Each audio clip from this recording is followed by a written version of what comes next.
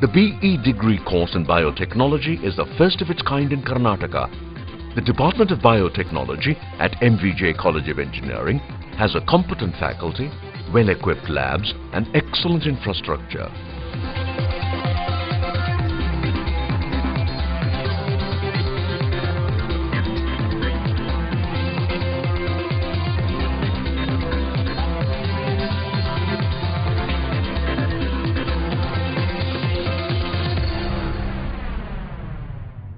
The labs which the department has is at par with the industrial technologies.